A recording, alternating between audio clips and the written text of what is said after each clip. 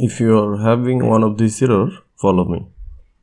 The first thing you need to do is open your favorite browser and search for msvcp100.dll. You can choose any result you want. Let's choose the first one. This video is not sponsored, but I'll put the link in the description. You can see a few download options based on your computer architecture and version. If you don't know your computer architecture and version, click on Start and search for system information. Here you can see my version and it is 64-bit. So in this case, I'll be downloading the first one. The download will be started.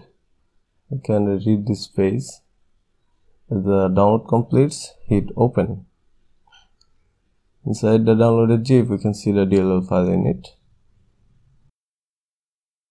In order to move the DLL, you need to first open this PC, then locally C, Windows, and find a folder named System32. There it is. Then click on the downloaded zip, drag the DLL file, and drop.